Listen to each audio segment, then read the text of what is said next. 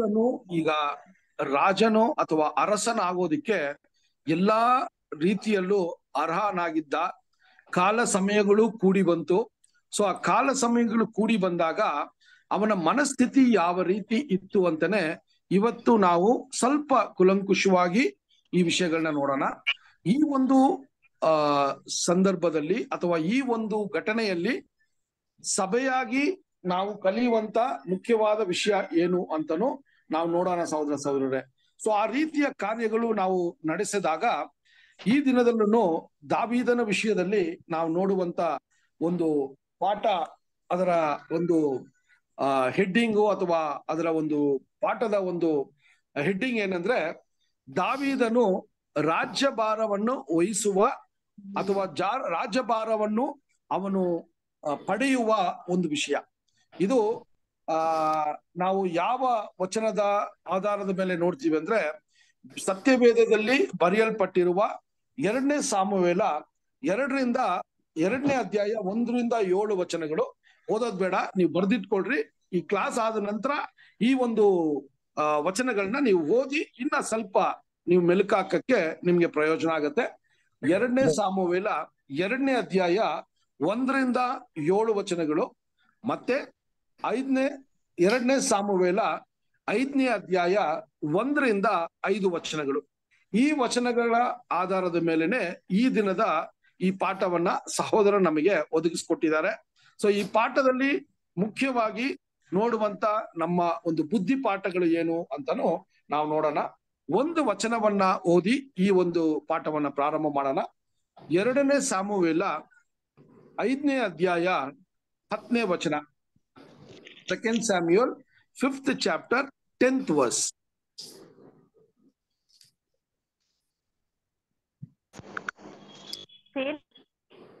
ದೇವರು ಅವನ ಸಂಗಡ ಇದ್ದಿದ್ದರಿಂದ ಅವನು ಅಭಿವೃದ್ಧಿ ಹೊಂದುತ್ತಾ ಹೋದನು. ಇಲ್ಲಿ ಒಂದು ಒಳ್ಳೆಯ ಒಂದು ವಚನ ಏನಂದ್ರೆ, ಆತನು ಯಾವ ರೀತಿ ಒಂದು ಉನ್ನತ ಸ್ಥಿತಿಗೆ ಬೆಳೆದನು ಅಂತ ನೋಡ್ಬೇಕಾದ್ರೆ, ಆತನ ಒಂದು ಶಕ್ತಿ ಸಾಮರ್ಥ್ಯ, ಆತನ ಒಂದು ಬಲ ಇದೆಲ್ಲ ಇಲ್ಲ. ತುಂಬಾ ಮುಖ್ಯವಾಗಿ ಏನ್ ನೋಡ್ತೀವಿ ಅಂದ್ರೆ, ದೇವರು ಆತನ ಸಂಗಡ ಇದ್ದನು ಅನ್ನೋದೇ ಇದರ ಒಂದು ಗುಟ್ಟು ಸಹೋದರ ಸಹೋದರರೇ. ಇದೇ ಆ ವಚನವನ್ನ ನೋಟ್ ಮಾಡಿಟ್ಕೊಳ್ಳಿ. ಸೊ ಒಬ್ಬ ವ್ಯಕ್ತಿ ಅಥವಾ ಕ್ರಿಸ್ತನಲ್ಲಿ ಸಮರ್ಪಣೆ ಮಾಡಿ ಆ ನೂತನ ಸೃಷ್ಟಿ ಬೆಳೆದು ಅದು ಒಂದೊಂದು ದಿನಾನು ಆ ಬೆಳವಣಿಗೆ ಹೆಚ್ಚಾಗ್ಬೇಕು ಅಂದ್ರೆ ಒಂದು ವಿಷಯ ತುಂಬಾ ಮುಖ್ಯವಾಗಿದೆ.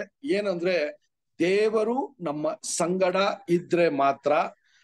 ದೇವರು ನಮ್ಮ ಸಂಗಡ ಯಾವಾಗ ಇರ್ತಾರಂದ್ರೆ, ಅವರಿಗೆ ಮೆಚ್ಚುಗೆ ಆಗಿರುವಂತ ಭಕ್ತರಾಗಿ ನಾವಿದ್ರೆ, ಅವರ ವಾಕ್ಯಗಳಿಗೆ ಕಿವಿ ಕೊಟ್ಟು ನಡೆದರೆ, ಮತ್ತೆ ಒಂದು ವೇಳೆ ನಮ್ಮ ಶಾರೀರಿಕ ಅಭಿಲಾಷೆಯಲ್ಲಿ ನಾವು ತಪ್ಪು ಮಾಡಿದಾಗ ಯಾವುದೇ ರೀತಿಯ ಒಂದು ನೆಪ ಹುಡುಕದೆ ಮತ್ತೆ ದೇವರಲ್ಲಿ ಹೋಗಿ ಆ ಒಂದು ಪಶ್ಚಾತ್ತಾಪ ಪಟ್ಟು ನಮ್ಮನ್ನ ಸರಿಪಡಿಸ್ಕೊಳ್ಳುವ ಒಂದು ಪ್ರಯತ್ನಗಳನ್ನ ಮಾಡಿದ್ರೆ ದೇವರು ನಮ್ಮ ಸಂಗಡ ಯಾವಾಗ್ಲೂ ಇರ್ತಾರೆ.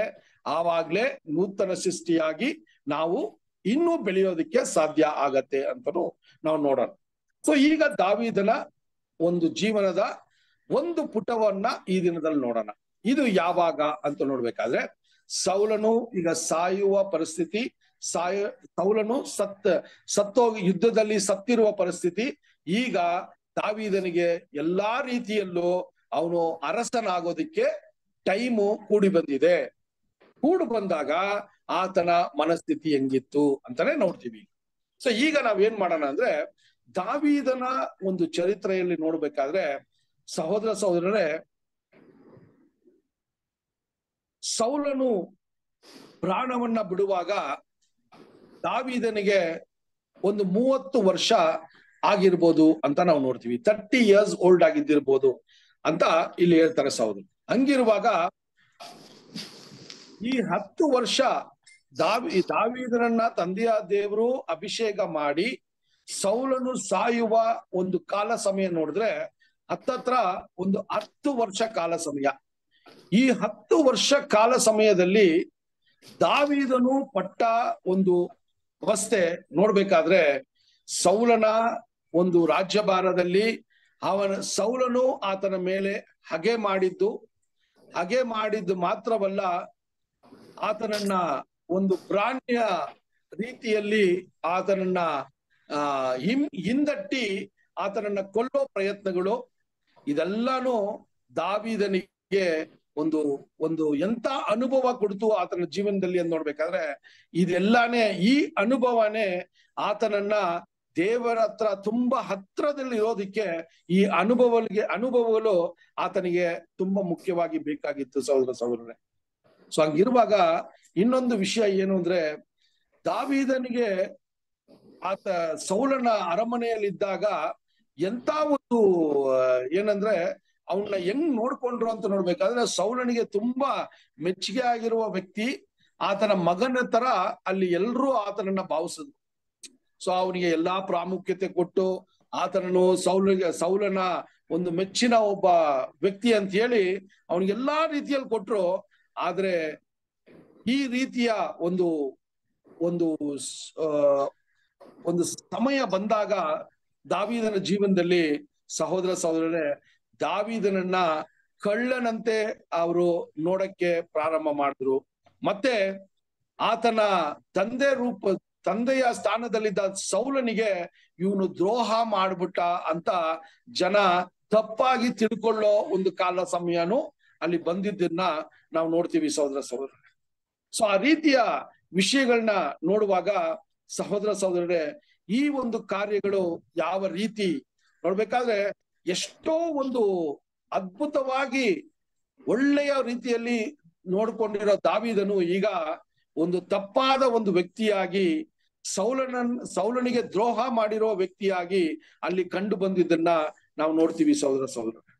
ಸೊ ಆ ರೀತಿ ಇರುವಾಗ ಸಹೋದರರೇ, ಅವ್ರು ಏನೋ ಒಂದು ವಿಷಯ ಜನರಲ್ಲಿ ಬಂದ್ಬಿಡ್ತು ಅಂದ್ರೆ, ದೇವರ ಒಂದು ಅಭಿಷೇಕ ಹೊಂದಿರುವ ಸೌಲ್ ಅರಸನಿಗೆ ವಿರುದ್ಧವಾಗಿ ಈ ದಾವೀದನು ಎದ್ದಿದ್ದಾನೆ. ಹಂಗಿರುವಾಗ ಎಂತ ಒಂದು ತಪ್ಪು ಮಾಡಿದ್ದಾನೆ ಅಂತ ಸೌಲನ ಮೇಲೆ ಒಂದು ಅಪವಾದಗಳು ಬರಕ್ಕೆ ಪ್ರಾರಂಭವಾಯಿತು ಅಂತ ನಾವು ನೋಡ್ತೀವಿ ಸಹೋದರರೇ.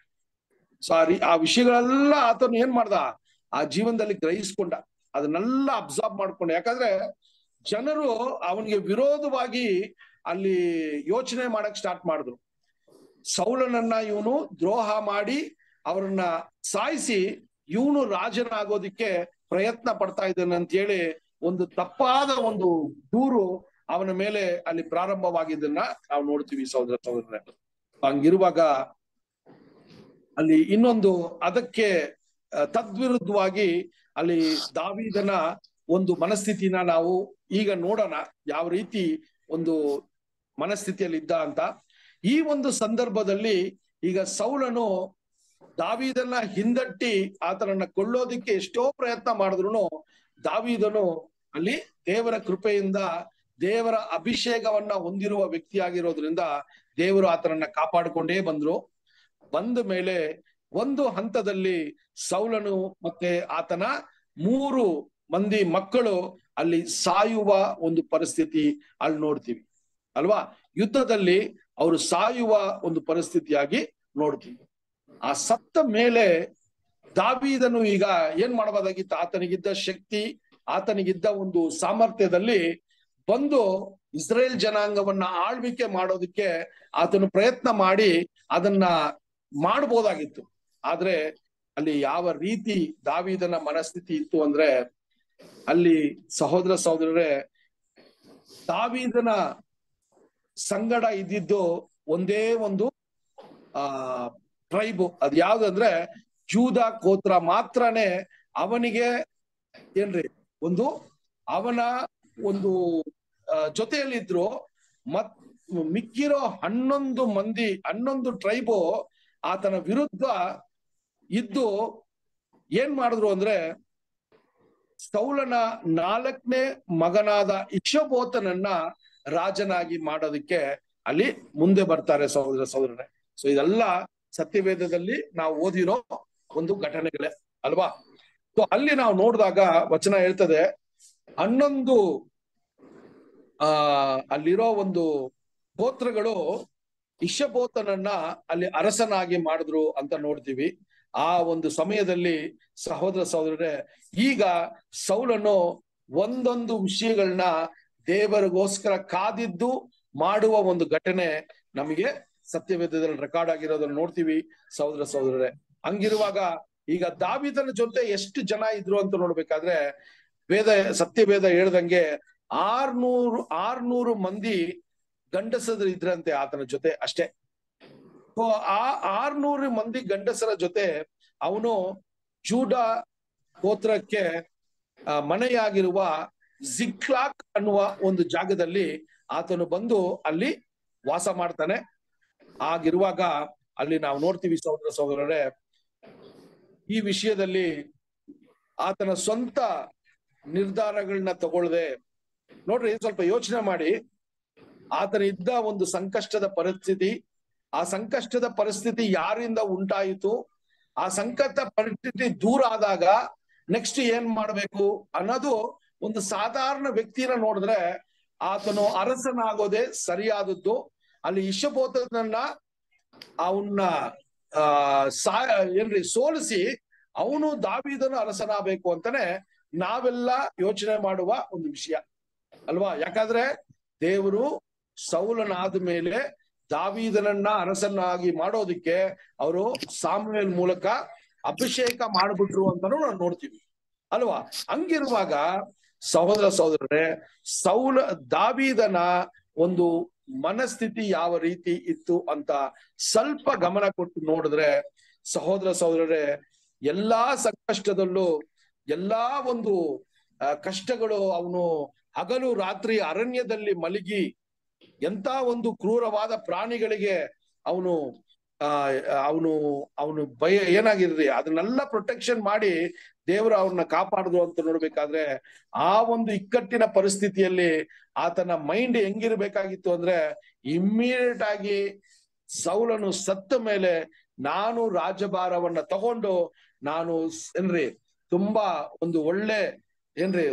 ಒಂದು ಒಳ್ಳೆ ಕಂಫರ್ಟ್ ಅಲ್ಲಿ ಒಂದು ಐಶ್ವರ್ಯವಂತನಾಗಿ ಆ ಅರಮನೆಯಲ್ಲಿ ಎಲ್ಲಾ ಒಂದು ವಿಷಯಗಳನ್ನ ನಾನು ಅಲ್ಲಿ ಉಪಯೋಗಿಸಿ ನಾನು ತುಂಬಾ ಚೆನ್ನಾಗಿರ್ಬೇಕು ಅಂತ ಆತರ ಮೈಂಡ್ಗೆ ಬಂದಿರ್ಬೇಕು ಅಲ್ವಾ. ಆದ್ರೆ ಸಹೋದರ ಸಹೋದರರೇ, ಆ ರೀತಿಯ ಒಂದು ವಿಷಯ ಅಲ್ಲಿ ನಡೆದಿಲ್ಲ ಅಂತ ನೋಡ್ತೀವಿ. ಯಾಕೆ ಅಂದ್ರೆ ಇದೇ ಒಂದು ಪರಿಸ್ಥಿತಿಯಲ್ಲಿ ಈಗ ಸಹೋದರರು ಹೇಳ್ತಾರೆ, ಈ ಲೋಕದಲ್ಲಿ ಇದೇ ಪರಿಸ್ಥಿತಿ ಅಥವಾ ದೇವರನ್ನ ಹಿಂಬಾಲಿಸುವ ಜನ ಅಥವಾ ಕ್ರೈಸ್ತನನ್ನು ಹಿಂಬಾಲಿಸುವ ಜನ ಯಾವ ರೀತಿ ಇದ್ದಾರೆ ಅಂತ ಹೇಳಬೇಕಾದ್ರೆ ಒಂದು ದುಃಖದ ಪರಿಸ್ಥಿತಿಯನ್ನ ಇಲ್ಲಿ ನಮ್ಮ ಮನಸ್ಸಿಗೆ ತರ್ತಾರೆ.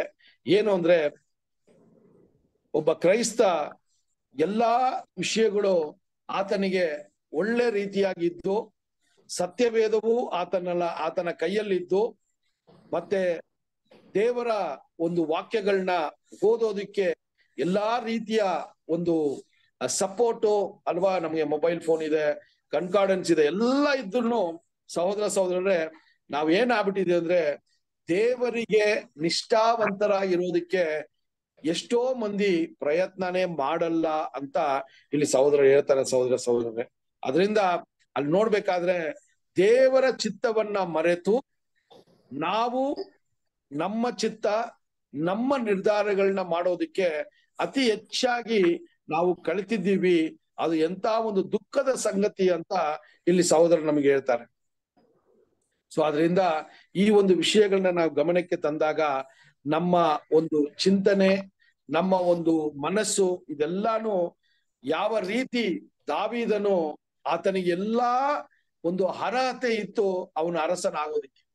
ಆದ್ರೆ ದಾವೀದನ ಮನಸ್ಥಿತಿಯನ್ನ ನೋಡುವಾಗ ನಾವು ಅಷ್ಟೇ ಸಹೋದರ ಸಹೋದರರೇ, ದೇವರಿಗೋಸ್ಕರ ನಮ್ಮ ಜೀವನವನ್ನ ಆತನಿಗೋಸ್ಕರ ನಾವು ತ್ಯಾಗ ಮಾಡಕ್ ಬಂದ ನಂತರ ನಾವು ಯಾವ ಚಿತ್ತದ ಪ್ರಕಾರ ನಮ್ಮನ್ನ ನಡೆಸ್ಕೋತಾ ಇದ್ದೀವಿ. ನಮ್ಮ ಜೀವನದಲ್ಲಿ ನಾವು ತಗೊಳ್ಳೋ ಒಂದೊಂದು ನಿರ್ಧಾರಗಳು ನಮ್ಮ ನೂತನ ಸೃಷ್ಟಿಯನ್ನ ಬೆಳೆಸೋದಕ್ಕೂ ಸಾಯಿಸೋದಕ್ಕೂ ಅದು ಆ ಒಂದು ಏನಂತ ಹೇಳ್ಬೇಕಾದ್ರೆ ಡೇಂಜರ್ ಅಲ್ಲಿ ನಾವಿದ್ದೀವಿ ಅಲ್ವಾ. ಆ ಒಂದು ಡೇಂಜರ್ ಅಲ್ಲಿ ಇರುವಾಗ ಅದರ ಬಗ್ಗೆ ಎಷ್ಟು ಗಮನ ಕೊಡ್ತೀವಿ ಅನ್ನೋದೇ ಅಲ್ಲಿ ನಾವು ನೋಡುವಂತ ವಿಷಯ ಸಹೋದರ ಸಹೋದರರೇ.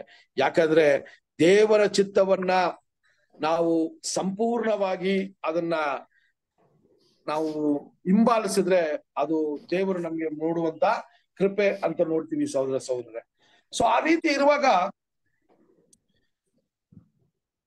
ದಾವೀದನ ಜೀವನದಲ್ಲಿ ಯಾವುದು ಆತನಿಗೆ ಒಂದು ಶಾಲೆಯಾಗಿತ್ತು ಅಥವಾ ಸ್ಕೂಲ್ ಆಗಿತ್ತು ಅಂತ ನೋಡ್ಬೇಕಾದ್ರೆ ಆತನ ಬಾಲ್ಯದಿಂದಲೇ ಆತನು ವಾಸಿಸಿದ್ದ ಅರಣ್ಯ, ಆತನು ಕುರುಬನಾಗಿ ನೋಡ್ಕೊಂಡಿರುವ ಕುರಿಗಳು, ಆ ವಾತಾವರಣ ಇದೇ ಆತನಿಗೆ ಒಳ್ಳೆಯ ಬುದ್ಧಿ ಪಾಠವನ್ನ ಹೇಳಿರುವ ಒಂದು ವಿಷಯವಾಗಿ ನಾವು ನೋಡ್ತೀವಿ ಸಹೋದರ ಸಹೋದರರೇ. ಸೊ ಅದರಿಂದ ಅಲ್ಲಿ ಏನು ದಾವೀದನ ಒಂದು ನೆಕ್ಸ್ಟ್ ರಿಯಾಕ್ಷನ್ ಏನು ಅಂದ್ರೆ, ಈಗ ಸೌಲನು ಸತ್ತ ನಂತರ ದಾವೀದನು ಏಕಾಏಕಿ ಯಾವ ನಿರ್ಧಾರನು ತಗೊಳ್ಳದೆ ಅಲ್ಲಿ ದೇವರಲ್ಲಿ ಫಸ್ಟ್ ಕೇಳ್ತಾರೆ, ನಾನು ಈಗ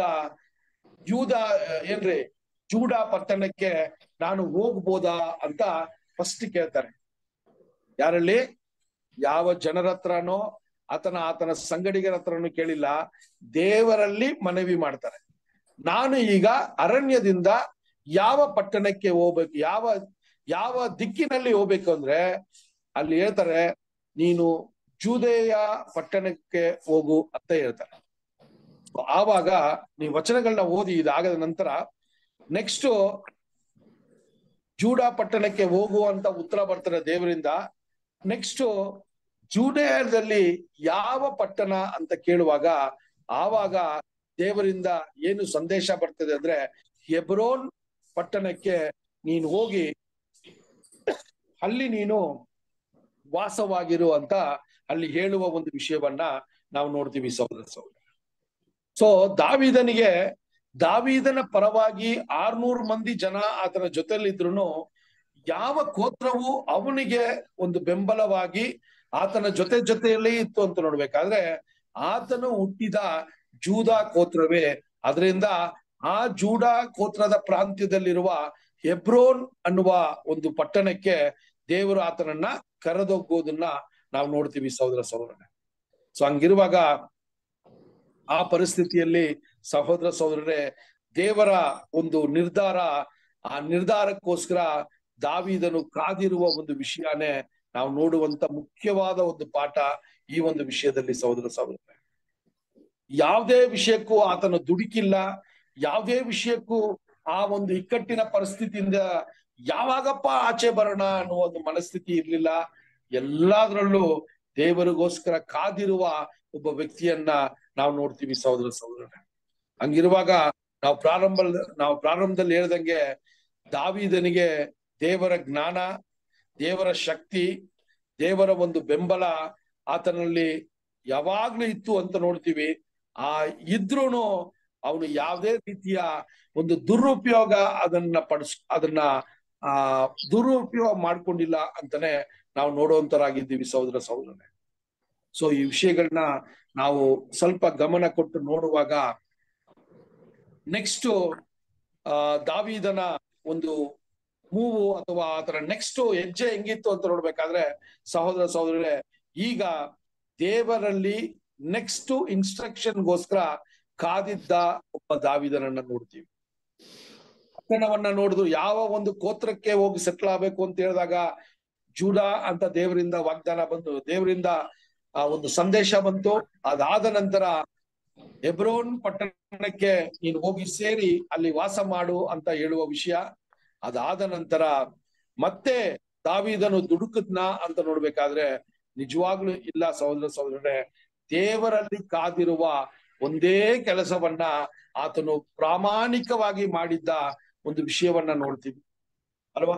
ಸೊ ಆತನಿಗೆ ವಾಗ್ದಾನಗಳಿತ್ತು, ದೇವರ ಅಭಿಷೇಕ ಇತ್ತು, ಇದೆಲ್ಲ ಇದ್ರೂನು ಒಂದು ಮುಖ್ಯವಾದ ವಿಷಯವನ್ನ ಏನ್ ನೋಡ್ತೀವಿ ಅಂದ್ರೆ,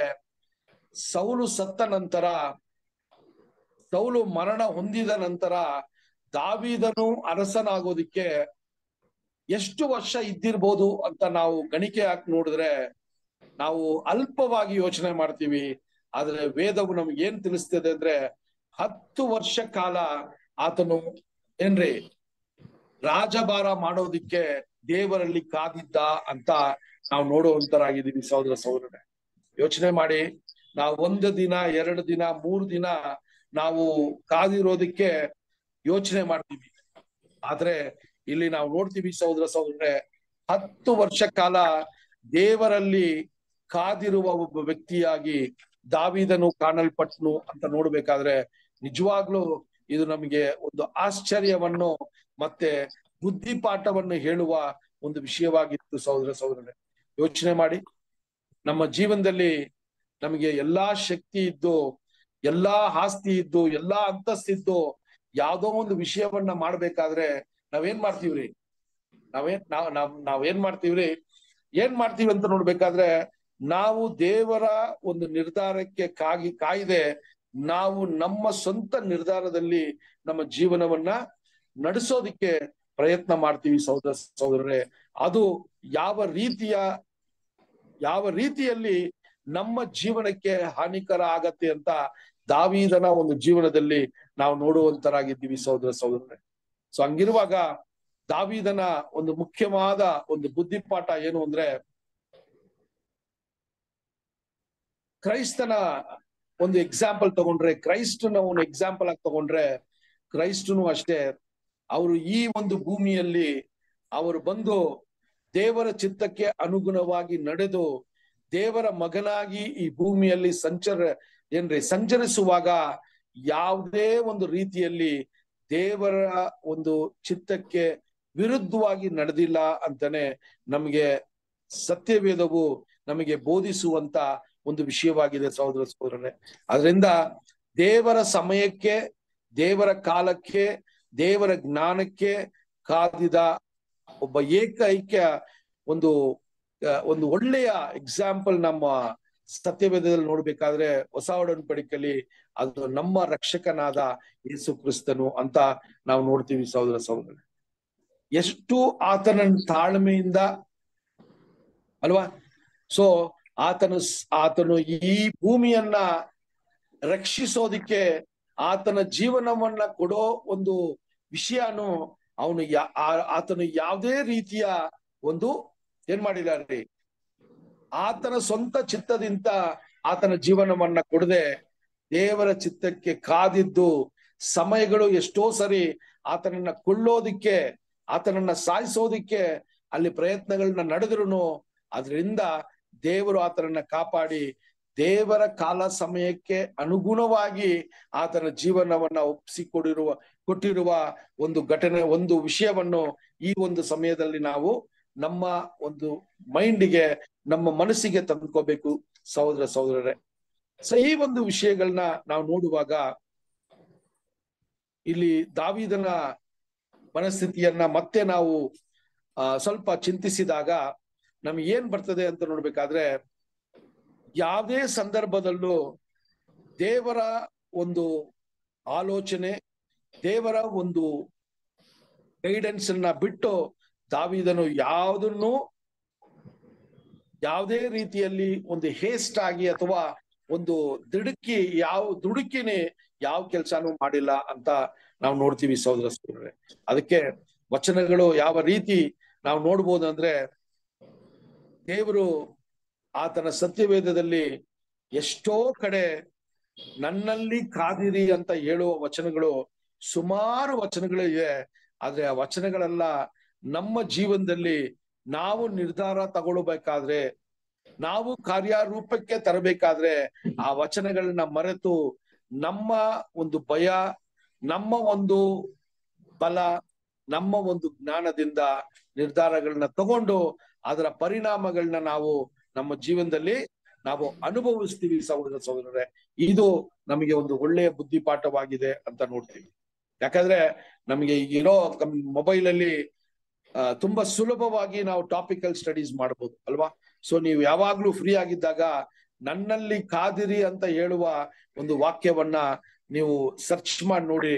ಎಷ್ಟು ಕಡೆ ಹೇಳ್ತಾರೆ ವೆಯ್ಟ್ ಆನ್ ದ ಲಾರ್ಡ್, ದೇವ್ರು ಹೇಳ್ತಾರೆ ಕಾದಿರಿ, ನನ್ನಲ್ಲಿ ಕಾದಿರಿ ಅಂತ.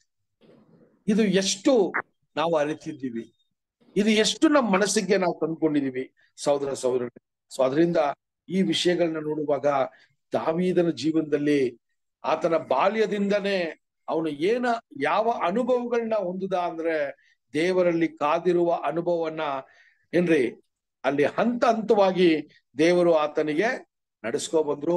ದೇವರು ಆತನಿಗೆ ಆ ಜ್ಞಾನವನ್ನ ಕೊಟ್ರು ಅಂತನೂ ನಾವು ನೋಡುವಂತರಾಗಿದ್ದೀವಿ ಸಹೋದರ ಸಹೋದರ.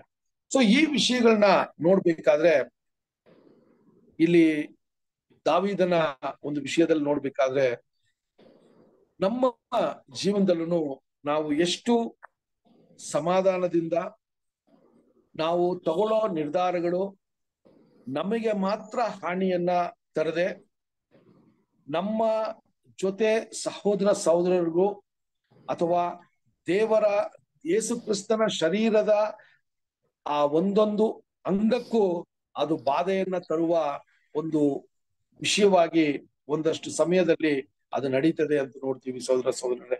ಅದರಿಂದ ನಾವು ನಿರ್ಧಾರಗಳನ್ನ ತಗೊಳ್ಳುವಾಗ ನನ್ನ ಸ್ವಂತ ದೃಷ್ಟಿಯಿಂದಾನೋ ಅಥವಾ ನನ್ನ ಒಂದು ಲಾಭಕ್ಕೋಸ್ಕರನೋ ನಾನು ನಿರ್ಧಾರಗಳನ್ನ ತಗೊಳ್ದೆ ಅದು ಬೇರೆಯೊಬ್ಬರಿಗೆ ಅದು ಹಾನಿಕಾರಿ ಆಗತ್ತೆ ಅಂತ ಹೇಳ್ಬೇಕಾದ್ರೆ ಅದರಲ್ಲಿ ನನ್ನ ಗಮನ ಯಾವಾಗ್ಲೂ ಇರಬೇಕು ಅಂತ ನೋಡ್ತೀವಿ ಸಹೋದರ. ನಾವು ಎಷ್ಟೋ ಸರಿ ದುಡುಕಿದ್ದು ನಮ್ಮ ನಿರ್ಧಾರಗಳನ್ನ ತಗೋತೀವಿ. ನಮ್ಮ ಬಾಯಿನ ಮಾತುಗಳು ಎಷ್ಟು ಫಾಸ್ಟ್ ಆಗಿ ಅದು ಹೊಲಸನ್ನ ತರ್ತದೆ ಅಂತ ನೋಡ್ಬೇಕಾದ್ರೆ ಅದು ಬೇರೆಯೊಬ್ಬರಿಗೆ ಅದು ಎಂತ ಒಂದು ಹಾನಿಕಾರ ಮಾಡ್ತದೆ ಅಂದ್ರೆ ಆ ಒಂದು ನಂಬಿಕೆ ವಿಶ್ವಾಸದಿಂದ ಅವರು ಬಿಟ್ಟು ಹೋಗುವ ಒಂದು ಪರಿಸ್ಥಿತಿಯನ್ನ ತರುವ ಒಂದು ವಿಷಯದಲ್ಲಿ ನಾವೊಂದು ಸರಿ ಮಾಡ್ತೀವಿ ಅಂತ ನೋಡ್ತೀವಿ.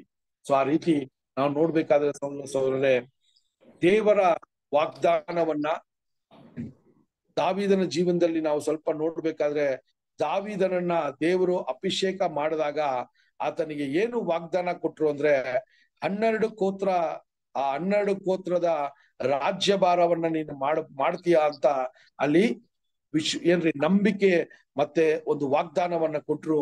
ಆ ವಾಗ್ದಾನವನ್ನ ಪಡೆಯೋದಿಕ್ಕೆ ದಾವೀದನು ಪಟ್ಟ ಪ್ರಯಾಸಗಳೇನು ಅಥವಾ ಅವನು ಎದುರಿಸಿದ ಸಂಕಷ್ಟಗಳು ಏನು ಅಂತ ನೋಡ್ಬೇಕಾದ್ರೆ ಅಲ್ವಾ ಅದಕ್ಕೆ ವಚನ ಹೇಳ್ತದೆ ಅನೇಕ ಬಾಧೆಗಳಿಂದ ಪರಲೋಕ ರಾಜ್ಯವನ್ನ ನಾವು ಸೇರೋದಿಕ್ಕೆ ದೇವರು ನಮಗೆ ಏನ್ ಮಾಡಿದಾರ್ರಿ ಒಂದು ಪ್ಲಾನ್ ಮಾಡಿದ್ದಾರೆ. ಸುಮ್ನೆ ಹಂಗೆ ನಾವು ಯಾವುದೇ ಕಷ್ಟಗಳಿಲ್ದೆ ಯಾವುದೇ ಅನುಭವ ಇಲ್ದೆ ದೇವರು ಕೊಡುವ ಅನುಭವಗಳಲ್ಲಿ ಯಾವುದೇ ಬುದ್ಧಿಪಾಠವನ್ನು ಕಳಿದೆ ನಾವು ಪರಲೋಕಕ್ಕೆ ಹೋಗ್ತೀನಂದ್ರೆ ಅದು ಸತ್ಯವೇದವು ಎಲ್ಲೂ ನಮಗೆ ಆ ಒಂದು ಬೋಧನೆಯನ್ನ ಮಾಡಲ್ಲ. ಬದಲಾಗಿ ಅಪೋಸ್ಟ್ಲರು ಸುವಾರ್ತೆಯನ್ನ ಸಾರುವಾಗ ಈ ಒಂದು ವಿಷಯವನ್ನ ಎಲ್ಲಾ ದೇವ ಜನರಿಗೆ ಹೇಳ್ತಾರೆ. ಏನಂದ್ರೆ ಅನೇಕ ಬಾಧೆಗಳನ್ನ ಹೊಂದಿ ಪರಲೋಕ ರಾಜ್ಯವನ್ನ ನೀವು ಸೇರ್ಬೇಕು ಅಂತ ಯಾಕೆ ಹೇಳಿದ್ರು ಅಂದ್ರೆ ನಾವು ಬಿದ್ದಿರುವ ಸ್ವಭಾವದಲ್ಲಿ ನಮ್ಮಲ್ಲಿ ಯಾವುದೂ ಶುದ್ಧವಾದದ್ದು ದೇವರಿಗೆ ಮೆಚ್ಚುಗೆ ಆಗಿರುವಂತ ಯಾವುದೇ ಗುಣಗಳು ನಮ್ಮನ್ನಿಲ್ಲ. ಆ ಎಲ್ಲಾ ತಪ್ಪಾದ ಗುಣಗಳನ್ನ ತೆಗೆದು ದೇವರ ಗುಣವನ್ನ ನಮ್ಮಲ್ಲಿ ಆಗ್ಬೇಕು ಹೋದ್ರೆ ಅನೇಕ ಸಂಕಷ್ಟಗಳನ್ನ ನಾವು ದೇವರಿಂದ ಪಡ್ಕೊಂಡು ಆ ದೇವರು ನಡೆಸುವ ಹಾದಿಯಲ್ಲಿ ನಡೆದ್ರೆ ಮಾತ್ರ ನಾವು ಶುದ್ಧವಂತರಾಗಿ ದೇವರ ಪರಲೋಕ ರಾಜ್ಯಕ್ಕೆ ಬಾಧ್ಯರಾಗ್ಬೋದು ಅಂತಾನು ನಾವು ನೋಡ್ತೀವಿ ಸಹೋದರ ಸಹೋದರರೇ. ಸೊ ಈ ವಿಷಯಗಳನ್ನ ನಾವು ನೋಡುವಾಗ ದಾವೀದನ ಲೈಫ್ ಅಲ್ಲಿ ಇನ್ನೊಂದು ಮುಖ್ಯವಾದ ಒಂದು ಕಾರ್ಯವನ್ನ ನಾವು ನೋಡ್ಬೋದು. ಏನು ಅಂತ ನೋಡ್ಬೇಕಾದ್ರೆ ಸಹೋದರ ಸಹೋದರರೇ ದಾವೀದನನ್ನ ಯಾವ ರೀತಿ ತಪ್ಪಾಗಿ ಜನರು ಅರ್ಥ ಮಾಡ್ಕೊಂಡ್ರು ಅಂತ ನಾವು ನೋಡಿದ್ವಿ ಪ್ರಾರಂಭದಲ್ಲೇ. ಆತನು ಸಂಕಷ್ಟದಲ್ಲಿದ್ದಾಗ ಅಲ್ಲಿರೋ ಜನರು ಆತನನ್ನ ಇನ್ನ ಸಂಕಷ್ಟಕ್ಕೆ ಒಳಪಡಿಸಿದ್ರು. ಮತ್ತೆ ಆತನ ಮೇಲೆ ತಪ್ಪಾದ ದೂರುಗಳನ್ನ ಹೇಳಿದ್ರು. ಆತನ ಸೌಲನನ್ನ ಕೊಂದು ಆತನು ಅರಸನಾಗ್ಬೇಕು ಅಂತ ಈ ರೀತಿಯ ಪ್ರಯತ್ನಗಳನ್ನ ಮಾಡ್ತಾ ಇದ್ದಾನೆ. ಆತನು ಒಂದು ಆರ್ಮಿನ ರೆಡಿ ಮಾಡ್ತಾ ಇದ್ದಾನೆ ಅಂತ ಹೇಳುವ ಒಂದು ರೂಮರು ಅಲ್ಲಿ ಹೋಗ್ತಾರೆ. ಅದನ್ನ ನಾವು ನೋಡ್ತೀವಿ. ನಾವು ಹೇಳ್ದಂಗೆ ಪ್ರಾರಂಭದಲ್ಲಿ ಪಾಠದ ಪ್ರಾರಂಭದಲ್ಲಿ 2ನೇ ಸಾಮುವೇಲನ ಪುಸ್ತಕದಲ್ಲಿ ಒಂದಷ್ಟು ವಚನಗಳನ್ನ ಹೇಳಿದೀವಿ. ಅದನ್ನ ನೀವು ಓದಿದ್ರೆ ನಾನು ಈಗ ಮಾತಾಡ್ತಾ ಇರುವ ಎಲ್ಲಾ ವಿಷಯಗಳು ಆ ಬೇಸ್ ಮೇಲೆ ಆ ಒಂದು ನಡೆದ ಘಟನೆ ಮೇಲೆ ನಮಗೆ ಬುದ್ಧಿಪಾಠಗಳನ್ನ ಮಾತ್ರ ನಾವು ನೋಡ್ತಾ ಇದೀವಿ ಸಹೋದರ ಸಹೋದರರೇ. ಸೊ ಹಂಗಿರುವಾಗ ಸಹೋದರ ಸಹೋದರರೇ ಅಲ್ಲಿ ಯಾವ ಒಂದು ಸಾಧಾರಣ ವ್ಯಕ್ತಿ ಲೋಕದಲ್ಲಿ ಮೇಲ್ನೋಟಕ್ಕೆ ಒಬ್ಬ ವ್ಯಕ್ತಿನ ನೋಡುವಾಗ, ವಿಶೇಷವಾಗಿ ದಾವೀದನನ್ನು ನೋಡುವಾಗ, ದಾವೀದನು ತಪ್ಪಾಗಿ ನಡ್ಕೋತಾ ಇದೆ ಅಂತ ಅವರ ಮನಸ್ಸಿಗೆ ಬರುವಂತ ಒಂದು ವಿಷಯಗಳನ್ನ ನೋಡ್ತೀವಿ. ಆದ್ರೆ ಸಹೋದರರೇ, ಅಲ್ಲಿ ನೋಡುವಾಗ ದಾವೀದನು ಆ ರೀತಿಯ ಒಂದು ಸಂದರ್ಭಗಳು ಆತನ ಜೀವನದಲ್ಲಿ ಬಂದ್ರು ಸೌಲ ಬಗ್ಗೆ ಯಾವ ರೀತಿಯ ತಪ್ಪು ಮಾತುಗಳು ಆತನಿಂದ ಹೊರಡಿಲ್ಲ ಅಂತ ನಾವು ನೋಡ್ತೀವಿ ಸಹೋದರರೇ. ಸೊ ಸೌಲನ ಒಂದು ವಿಷಯದಲ್ಲಿ ದಾವೀದನ ಒಂದು ಪ್ರತಿಕ್ರಿಯೆ ಹೆಂಗಿತ್ತು ಅಂತ ನೋಡ್ಬೇಕಾದ್ರೆ, ಎಲ್ಲೂನು ಸೌಲ ಬಗ್ಗೆ ಒಂದು ಹೀನಾಯವಾದ ಮಾತು, ಒಂದು ಕೇಡಿನ ಮಾತು ಅಥವಾ ದೂರ ಹೇಳುವ ಮಾತುಗಳು ಆತನಿಂದ ಹೊರಡಿಲ್ಲ. ಇದೆಲ್ಲಾನು ನಾವು ದಾವೀದನ ಬಗ್ಗೆ ಮಾತಾಡುವಾಗ ನನ್ನಲ್ಲೂ ಆ ದಾವೀದನ ಗುಣ ಇರಬೇಕು ಅಂತಾನೆ ಈ ಪಾಠಗಳು ನಮ್ಗೆ ಕೊಡ್ತಾ ಇದ್ದಾರೆ. ಸತ್ಯವೇದದಲ್ಲಿ ದೇವರು ಅನೇಕ ಭಕ್ತರುಗಳಲ್ಲಿ ಒಂದೊಂದು ಗುಣನ ನಮಗೆ ಒಂದು ಉದಾಹರಣೆಯಾಗಿ ಒಂದು ಒಂದು ಎಕ್ಸಾಂಪಲ್ ಆಗಿ ಇಟ್ಟಿದ್ದಾರೆ. ಆದ್ರೆ ನೂತನ ಸೃಷ್ಟಿ ಈ ಎಲ್ಲಾ ಭಕ್ತರಲ್ಲಿದ್ದ ಗುಣಗಳನ್ನ ದೇವರು ಅಲ್ಲಿ ತೋರ್ಸಿದಾರಲ್ಲ, ಅದೆಲ್ಲಾನು ನಮ್ಮಲ್ಲಿ ಇರ್ಬೇಕು ಅಂತಾನೆ ಒಂದೊಂದು ಭಕ್ತರನ್ನ ರೆಡಿ ಮಾಡಿದ್ವಿ. ಸೊ ನಾವ್ ಹೆಂಗಿರ್ಬೇಕು ಅಂತ ಸ್ವಲ್ಪ ಯೋಚನೆ ಮಾಡ್ಬೇಕು ಸಹೋದರರೇ ಅಲ್ವಾ. ಸೊ ಇಲ್ಲಿ ದಾವೀದನ ವಿಷಯದಲ್ಲಿ ನೋಡ್ಬೇಕಾದ್ರೆ ಸಹೋದರರೇ, ದಾವೀದನು ಯಾವ ರೀತಿಯ ಒಂದು ಒಂದು ಕೆಡುಕಿನ ಮಾತು ಅಥವಾ ಒಂದು ತಪ್ಪಿನ ಮಾತು ಆತನಿಂದ ಬಂದಿಲ್ಲ. ಯಾಕಂದ್ರೆ ದಾವೀದನ ಮನಸ್ಥಿತಿಯನ್ನ ನಾವು ನೋಡುವಾಗ ಆ ಮನಸ್ಸಿನ ಒಂದು ಪೂರ್ಣದಲ್ಲೇ ಬಾಯಿನ ಮಾತುಗಳು ಬರ್ತದೆ ಅಂತ ವೇದ ಹೇಳ್ತದೆ. ಹಂಗಿರುವಾಗ ದಾವೀದನ ಬಾಯಿಯ ಮಾತುಗಳು ಹೆಂಗಿತ್ತು ಅಂದ್ರೆ, ದೇವರು ಅಭಿಷೇಕ ಮಾಡಿರುವ ಒಂದು ವ್ಯಕ್ತಿನ ನಾನು ಯಾವ ರೀತಿ ನಡೆಸ್ಕೋಬೇಕು, ನಾನು ಆತನನ್ನ ಕೊಲ್ಲಬೇಕಾ ಅಂತ ಎಷ್ಟೋ ಸಮಯದಲ್ಲಿ ಆತನನ್ನ ಬಿಟ್ಟು ಬರುವ ಒಂದು ವಿಷಯವನ್ನ ನಾವು ನೋಡ್ತೀವಿ.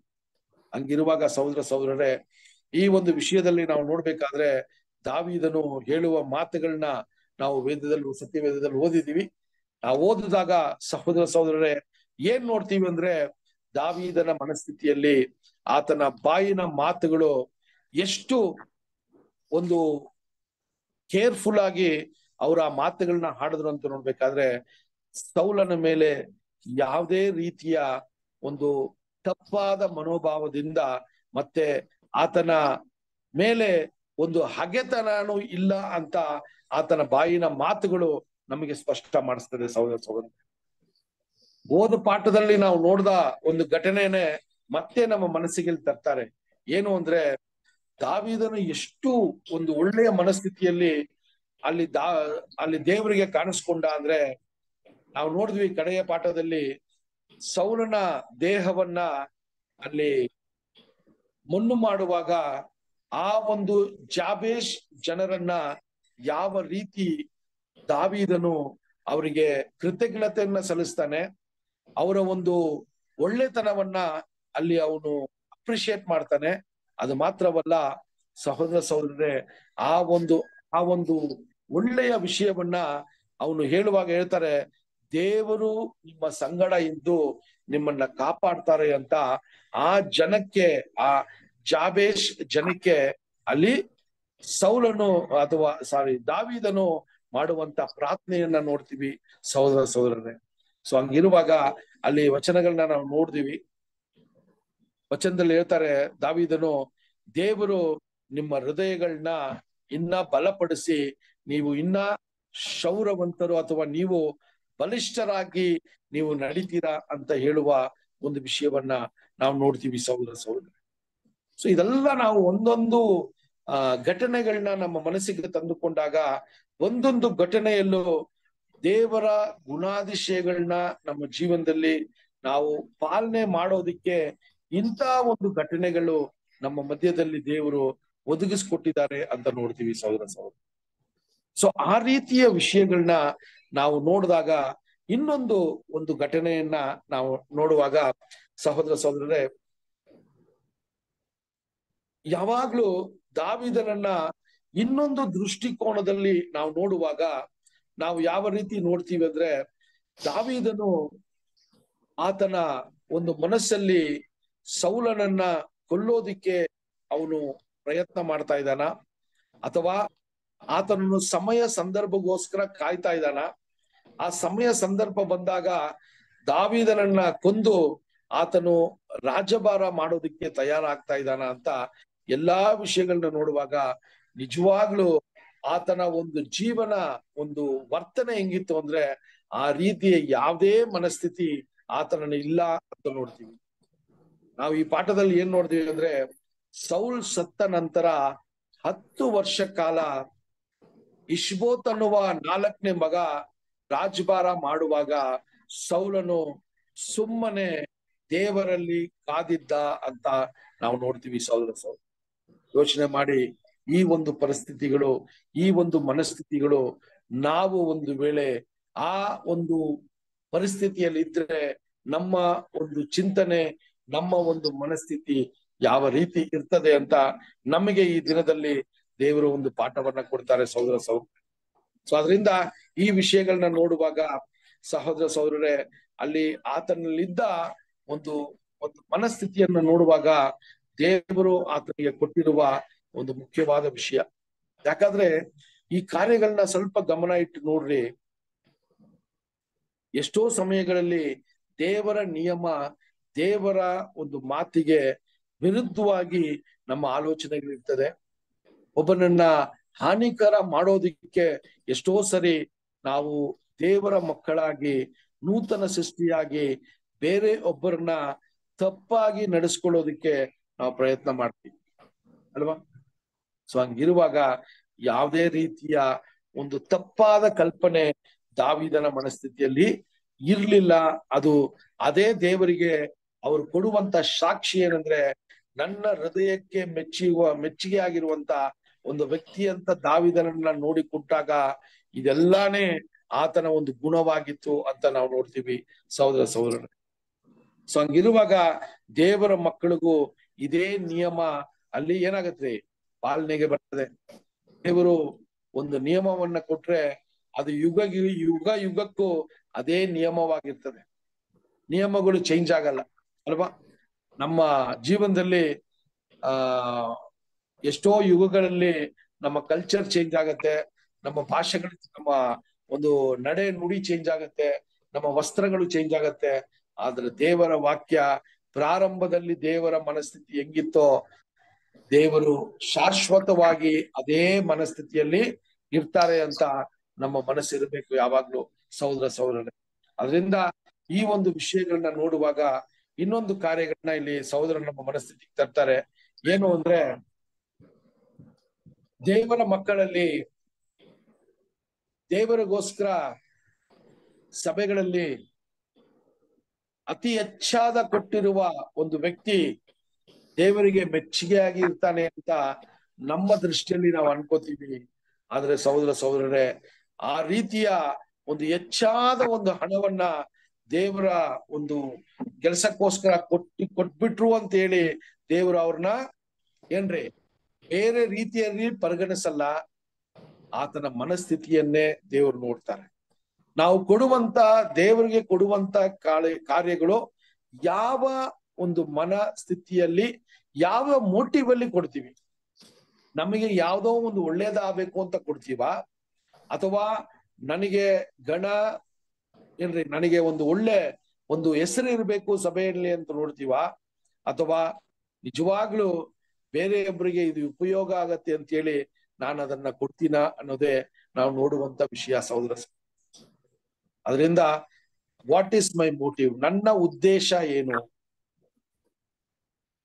ಸಭೆಯಲ್ಲಿ ಒಂದು ಕೆಲಸವನ್ನ ಮಾಡಕ್ ಬಂದಾಗ ನಾನು ಎಲ್ಲರಲ್ಲಿ ಪ್ರಬಲವಾಗಿರ್ಬೇಕು ಅಂತ ಕೆಲಸವನ್ನ ಮಾಡ್ತೀನ, ಅಥವಾ ಎಲ್ಲರೂ ನನ್ನನ್ನ ಒಳ್ಳೆಯವನು ಅಂತ ಹೇಳೋದಿಕ್ಕೆ ಪ್ರಯತ್ನ ಮಾಡ್ತಾ ಇದ್ದೀನ, ಅಥವಾ ಯಾವ್ದೋ ಒಂದು ಸ್ಥಾನಕ್ಕೆ ನಾನು ಬರ್ಬೇಕು ಅಂತ ಈ ವಿಷಯಗಳನ್ನ ಮಾಡ್ತೀನ?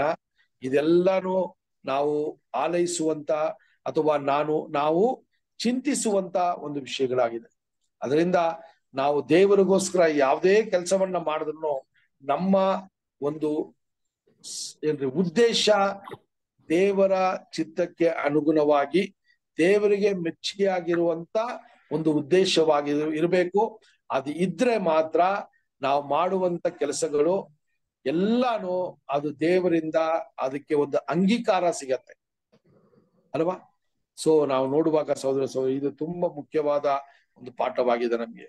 ಯಾಕಂದ್ರೆ ನಾವು ಆಚೆ ನಮ್ಮ ಕಣ್ಗಳು, ದೇವ್ರು ಹೇಳ್ದಂಗೆ ನಿಮ್ಮ ಆಲೋಚನೆಗಳು ನನ್ನ ಆಲೋಚನೆಯ ಪ್ರಕಾರ ಅಲ್ಲ, ಅಥವಾ ನನ್ನ ಆಲೋಚನೆಗಳು ನಿಮ್ಮ ಆಲೋಚನೆಯ ಪ್ರಕಾರ ಇಲ್ಲ, ನನ್ನ ದೃಷ್ಟಿಯು ನಿಮ್ಮ ದೃಷ್ಟಿಯ ಪ್ರಕಾರ ಇಲ್ಲ ಅಂತ ಹೇಳುವಾಗ ನಮ್ಮ ಆಲೋಚನೆಗಳು ಹೆಂಗಿರ್ತದೆ ಅಂದ್ರೆ, ಆಚೆ ತೋರ್ವಿಕೆಗೆ ಒಬ್ಬ ವ್ಯಕ್ತಿ ನೀತಿವಂತನಾಗಿ, ಒಬ್ಬ ವ್ಯಕ್ತಿ ಸಭೆಗಳಿಗೆ ಎಲ್ಲಾ ರೀತಿಯ ಒಂದು ಹೆಲ್ಪ್ ಅನ್ನ ಮಾಡಿ, ಸಭೆಗಳಲ್ಲಿ ಹಣದ ವಿಷಯದಲ್ಲಿ ಅನೇಕ ರೀತಿಯ ತ್ಯಾಗಗಳನ್ನ ಮಾಡಿದ್ರೆ ಅವ್ರು ನಿಜವಾಗ್ಲೂ ಪರಲೋಕಕ್ಕೆ ಹೋಗ್ಬಿಡ್ತಾರೆ ಅಂತ ಸರಿ ನಮಗೆ ಒಂದು ಪರಿಜ್ಞಾನ ಇರ್ತದೆ. ಆದ್ರೆ ದೇವರ ನಿಯಮವು ಆ ರೀತಿ ಅಲ್ಲ. ದೇವರು ಹೆಂಗ್ ನೋಡ್ತಾರೆ ಅಂದ್ರೆ, ನಾನು ದೇವರಿಗೋಸ್ಕರ ಮಾಡುವಂತ ವಿಷಯಗಳು ಯಾವ ದೃಷ್ಟಿಕೋನದಲ್ಲಿ ಮಾಡ್ತೀನಿ, ಯಾವ ಉದ್ದೇಶವನ್ನ ಇಟ್ಟು ಮಾಡ್ತೀನಿ ಅನ್ನೋದೇ ತುಂಬಾ ಮುಖ್ಯವಾದ ವಿಷಯ. ಅದಕ್ಕೆ ಸಹೋದರರೇ, ನಾವು ತುಂಬಾ ಕೇರ್ಫುಲ್ ಆಗಿ ನಮ್ಮ ನಿರ್ಧಾರಗಳನ್ನ ನಾವು ದೇವರಲ್ಲಿ ಕಾದಿದ್ದು ತಗೊಂಡ್ರೆ ಅದು ಯಾವಾಗ್ಲೂ ನಮ್ಗೆ ಒಳ್ಳೆಯ ಉಪಯೋಗ ಆಗತ್ತೆ ಅಂತನೂ ನಾವು ನೋಡುವಂತರಾಗಿದ್ದೀವಿ ಸಹೋದರರೇ. ಸೊ ಹಂಗಿರುವಾಗ ಇನ್ನೊಂದು ವಿಷಯನು ನಾವು ಹೆಂಗ್ ನೋಡ್ಬೇಕು ಅಂತ ನೋಡ್ಬೇಕಾದ್ರೆ, ದಾವೀದನಿಗೆ ಆ ಒಂದು ವಿಷಯವನ್ನ ನೋಡುವಾಗ, ದಾವೀದನು ಜಾಬೇಷ್ ಜನರನ್ನ ಅಲ್ಲಿ ಹೊಗಳಿ ಅವರು ಮಾಡಿರುವ ಒಂದು ಪೌರುಷದ ವಿಷಯ, ಒಂದು ಧೈರ್ಯದ ವಿಷಯವನ್ನ ನೋಡಿ ಅವನು ಮೆಚ್ಚಿ ಅವರಿಗೆ ಎಲ್ಲಾ ವಿಧವಾದ ಕೃತಜ್ಞತೆಯನ್ನ ಸಲ್ಲಿಸ್ತಾನೆ. ಸಲ್ಲಿಸಿದ ನಂತರನು ನಾವ್ ಏನ್ ನೋಡ್ತೀವಿ ಅಂದ್ರೆ ಸಹೋದರರೇ, ದಾವೀದನು ಒಂದು ಆಹ್ವಾನ ಕೊಡ್ತಾನೆ. ಏನು ಅಂದ್ರೆ, ನಾನು ಈಗ ಸೌಲ ಒಂದು ವಿಷಯದಲ್ಲಿ ನಾನು ಒಂದು ಅಪರಾಧಿಯಾಗಿ, ಒಂದು ಬೇಟೆಗಾರನು ಯಾವ ರೀತಿ ಪ್ರಾಣಿನ ಬೇಟೆ ಆಡ್ತಾನೋ ಆ ರೀತಿ ಸೌಲನನ್ನ ಬೇಟೆ ಆಡಿದ್ರು. ಆದರೂ ದೇವರ ಕೃಪೆಯಿಂದ ನಾನು ಕಾದಿದ್ದು ಈಗ ಯೂದ ಗೋತ್ರಕ್ಕೆ ನಾನು ಅರಸನಾಗ್ತೀನಿ ಅಂತ ಅಲ್ಲಿ ಅವರಿಗೆ ಹೇಳುವಾಗ ದಾವೀದನು ಆ ವಿಷಯವನ್ನ ಹೇಳುವ ಕಾರ್ಯವನ್ನ ನೋಡ್ತೀವಿ ಸಹೋದರ. ಸೊ ಆ ವಿಷಯಗಳನ್ನ ನಾವು ನೋಡುವಾಗ ಯಾವ ರೀತಿಯ ಒಂದು ನಂಬಿಕೆ ಅವರಲ್ಲಿ ಇತ್ತು ಅಂತ ನೋಡ್ತೀವಿ. ಸತ್ಯವೇದ ಹೇಳ್ತದೆ, ನೋಡಿ ನಂಬುವ ಜನರು ನಾವಲ್ಲ, ಕಾಣದೇ ಇರುವಂತದ್ದು ದೇವರು ನಡೆಸ್ತಾರೆ ಅಂತ ಹೇಳಿ ನಂಬಿಕೆಯಿಂದ ಬದುಕುವ ಜನರಾಗಿ ನಾವಿದ್ದೀವಿ ಅಂತ ಹೇಳ್ತಾರೆ. ಸೊ ಹಂಗಿರುವಾಗ ಸಹೋದರರೇ, ದಾವೀದನು ಈ ಒಂದು ನಂಬಿಕೆ ವಿಶ್ವಾಸಕ್ಕೆ ಎಷ್ಟು ಒಂದು ಉದಾಹರಣವಾಗಿ ಅಥವಾ ಎಕ್ಸಾಂಪಲ್ ಆಗಿ ನಮಗಿದ್ದಾರೆ ಅಂತ ನೋಡ್ಬೇಕಾದ್ರೆ ಸಹೋದರರೇ, ದಾವೀದನು ಇಷಬೋತಿನ ಒಂದು ವಿಷಯವನ್ನ ನೋಡುವಾಗ, ಇಲ್ಲಿ ದಾವೀದನ ಸಂಗಡ ಇದ್ದಿದ್ದ 600 ಪುರುಷರು ಎಲ್ಲಾ ರೀತಿಯಲ್ಲೂ ದಾವೀದನ್ನ ಏನ್ ಮಾಡ್ತಾ ಇದ್ರು, ಪ್ರೊವೋಕ್ ಮಾಡ್ತಾ ಇದ್ರು. ನೀನೇ ಈಗ ಅರಸನಾಗಬೇಕು, ಹೋಗು, ಕರೆಕ್ಟ್ ಕಾಲ ಸರಿಯಾದ ಸಮಯ, ಈಗ ನೀನು ಅರಸನಾಗೋದಿಕ್ಕೆ ಸರಿಯಾದ ಸಮಯ ಅಂತ ಹೇಳಿ ಎಷ್ಟೋ ಸರಿ ಆತನನ್ನ ವಂದಿಸಿದ್ರು. ದಾವೀದನು ದೇವರಲ್ಲಿ ಎಷ್ಟು ನಿಷ್ಠಾವಂತನಾಗಿ ಕಾದಿದ್ರು ಅಂತ ನೋಡ್ಬೇಕಾದ್ರೆ, ಅಲ್ಲಿ ನಾವು ಆ ವೇದದ ಭಾಗಗಳನ್ನ ಓದುವಾಗ ಹೇಳ್ತಾರೆ, ಅಬ್ನೇರನ್ ಏನ್ ಮಾಡ್ತಾರೆ ಅಂದ್ರೆ ಇಷ್ಬೋಶತರನ್ನ ಅಲ್ಲಿ ಅರಸನಾಗಿ ಮಾಡಿ, ಸಹೋದರರೇ, ಅಲ್ಲಿ ಆತನು 10 ವರ್ಷ ಹತ್ತತ್ರ ಇಷಬೋತನ ಒಂದು ರಾಜ್ಯಭಾರ ನಡೆಯುವಾಗ ದಾವೀದನ್ ಏನ್ ಮಾಡ್ತಾ ಇದ್ದ ಅಂತ ನೋಡ್ಬೇಕಾದ್ರೆ ಸಹೋದರರೇ, ನೋಡ್ರಿ ದಾವೀದನ ಒಂದು ಮನಸ್ಥಿತಿ ಈ ಒಂದು ಘಟನೆಯಲ್ಲಿ ಹೆಂಗಿದೆ ಅಂದ್ರೆ, ಇಷ್ಬೋತನಿಗೆ ದೇವರು ಅನೇಕ ಜಯಗಳನ್ನ ಕೊಟ್ರು, ಅನೇಕ ಯುದ್ಧದಲ್ಲಿ ಆತನಿಗೆ ದೇವರು ಜಯ ಕೊಟ್ರು ಅಂತ ನೋಡ್ತೀವಿ. ಅದಾದ ನಂತರ ಈಗ ಇಷಬೋತನು ಏನ್ ಮಾಡ್ತಾನಂದ್ರೆ, ಎಲ್ಲಾ ವಿರುದ್ಧ ಅವನ ಎದುರಾಗಿ ಬಂದಿದ್ದ ಎಲ್ಲಾ ಅರಸನನ್ನ ಸೋಲಿಸ್ದ. ಈಗ ನೆಕ್ಸ್ಟ್ ಏನ್ ಮಾಡ್ತಾನಂದ್ರೆ, ಈ ಇಸ್ರೇಲ್ ಜನಾಂಗದಲ್ಲಿ ಒಂದು ಗೋತ್ರ ಮಾತ್ರ ನನ್ನ ಒಂದು ಪರಾಮರಿಕೆ ಅಥವಾ ನನ್ನ ಆಳ್ವಿಕೆಯಲ್ಲಿಲ್ಲ ಅಂತ ಹೇಳಿ ಆ ಜೂಡಾ ಗೋತ್ರವನ್ನ ಈಗ ಅವನು ಅವನ ಕೈ ಕೆಳಗೆ ತರುವುದಕ್ಕೆ ಈಗ ನಿರ್ಧಾರ ಒಬ್ಬ ಇಸ್ರೇಲ್ ಜನಾಂಗದಲ್ಲಿ 12 ಗೋತ್ರದಲ್ಲಿ ಸಹೋದರ ಸಹೋದರರಾಗಿ ಅಲ್ಲಿ ಬದುಕುವ ಒಂದು ಪರಿಸ್ಥಿತಿಯಲ್ಲಿ ಸಹೋದರ ಸಹೋದರರಲ್ಲೇ ಈಗ ಕಿತ್ತಾಟ ಪ್ರಾರಂಭವಾಗತ್ತೆ. ಇದು ಯಾರಿಂದ ಆದ್ರೆ ಇಷಬೋಶತಿನ ಒಂದು ಹೆಮ್ಮೆಯ ವಿಷಯದಲ್ಲಿ ಇದು ನಡೀತದೆ ಅಂತ ನೋಡ್ತೀವಿ. ಇಷಬೋಶತನ ಮನಸ್ಥಿತಿ ಯಾವ ರೀತಿ ಇತ್ತು ಅಂತ ನೋಡ್ಬೇಕಾದ್ರೆ, ದೇವರು 11 ಗೋತ್ರಗಳನ್ನ ಆಳ್ವಿಕೆ ಮಾಡೋದಕ್ಕೆ ನನಗೆ ಅವಕಾಶವನ್ನ ಕೊಟ್ಟಿದ್ದಾರೆ. ನಾನು ರಾಜ್ಯಭಾರ ಮಾಡಬೇಕಾಗಿತ್ತು. ಆದ್ರೆ 12ನೇ ಗೋತ್ರವಾಗಿರುವ ಜೂಡ ನನ್ನ ಒಂದು ಆಳ್ವಿಕೆ ಇಲ್ಲ. ಅದರಿಂದ ನಾನೀಗ ಏನ್ ಮಾಡ್ತೀನಿ ಅಂದ್ರೆ ಅದನ್ನ ದೇವರ ಚಿತ್ತಕ್ಕೆ ಅನುಗುಣವಾಗಿ ಅದನ್ನು ನಾನು ನನ್ನ ವಶಕ್ಕೆ ಪಡ್ಕೋತೀನಿ ಅಂತ ಹೇಳಿ ಅವನು ಮುಂದೆ ಬರೋದನ್ನ ನಾವು ನೋಡ್ತೀವಿ ಸಹೋದರ ಸಹೋದರ. ಸೊ ಹಿಂಗಿರುವಾಗ ಸಹೋದರ ಸಹೋದರರೇ, ಯಾವಾಗ ಈ ಒಂದು ನಿರ್ಧಾರ ತಗೊಂಡ್ರೋ ಆವಾಗ ಅಲ್ಲಿ ಒಳಗೆ ಏನಾಗತ್ರಿ, ಒಂದು ಒಳಗೇನೆ ಯುದ್ಧಗಳು ಪ್ರಾರಂಭವಾಯ್ತದೆ. ಅದನ್ನ ಇಂಗ್ಲಿಷ್ ಅಲ್ಲಿ ನೋಡ್ಬೇಕಾದ್ರೆ ಒಂದು ಸಿವಿಲ್ ವಾರ್ ಅಂತ ಹೇಳ್ತಾರೆ. ಸಹೋದರ ಸಹೋದರ ಎಲ್ಲಾ ಗೋತ್ರದವರು ಸಹೋದರ ಸಹೋದರರಾಗಿ ದೇವರಲ್ಲಿ ಇದ್ದಿರುವ ಜನದಲ್ಲೇ ಈಗ ಯುದ್ಧಗಳು ಪ್ರಾರಂಭವಾಗತ್ತೆ. ನಿಧಾನಕ್ಕೆ ದಾವೀದನ ಒಂದು ವಿಷಯಗಳನ್ನ ನೋಡ್ಬೇಕಾದ್ರೆ, ನಿಧಾನಕ್ಕೆ ದಾವೀದನ ಈಗ ಇಷಬೋಶತನ ಆ ಯುದ್ಧಕ್ಕೆ ಅವನು ಮುಂದೆ ಬಂದು ದಾವೀದನ ಒಂದು ಪ್ರಾಮುಖ್ಯತೆ ಅಥವಾ ದಾವೀದನ ಒಂದು ಜಯ ನಿಧಾನಕ್ಕೆ ದೇವ್ರು ಏನ್ ಮಾಡ್ತಾರೆ, ಹಂತವಾಗಿ ಅವನಿಗೆ ಜಯ ಕೊಟ್ಕೊ ಬರೋದನ್ನ ನಾವು ನೋಡ್ತೀವಿ. ಸೊ ವಚನ ಹೇಳ್ತದೆ, ದಾವೀದನು ಶಕ್ತಿಶಾಲಿಯಾಗಿ ಇಸ್ರೇಲ್ ಜನಾಂಗದ ಮುಂದೆ ಅವನು ಒಬ್ಬ ಅರಸನಾಗೋದಿಕ್ಕೆ ದೇವರು ನಿಧಾನಕ್ಕೆ ಆತನನ್ನ ಎಬ್ಬಿಸಿದ್ರು ಅಥವಾ ಅದನ್ನ ಒಂದು ಉನ್ನತವಾದ ಸ್ಥಾನಕ್ಕೆ ಆತನನ್ನ ರೆಡಿ ಮಾಡಿದ್ರು ಅಂತ ನಾವು ನೋಡ್ತೀವಿ ಸಹೋದರ ಸಹೋದರರೇ.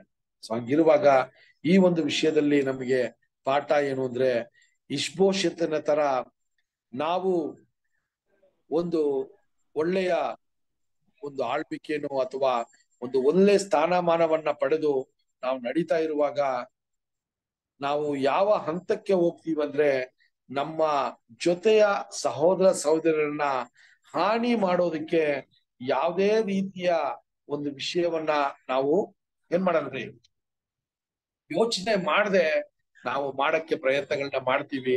ಅದು ದೇವರ ಸಂಕಲ್ಪನ ಅಥವಾ ದೇವರ ಚಿಂತನ ಅಂತಾನು ನಾವು ನೋಡದೆ ಇದನ್ನ ಮಾಡಕ್ಕೆ ಪ್ರಾರಂಭ ಮಾಡ್ತೀವಿ ಸಹೋದರ ಸಹೋದರ.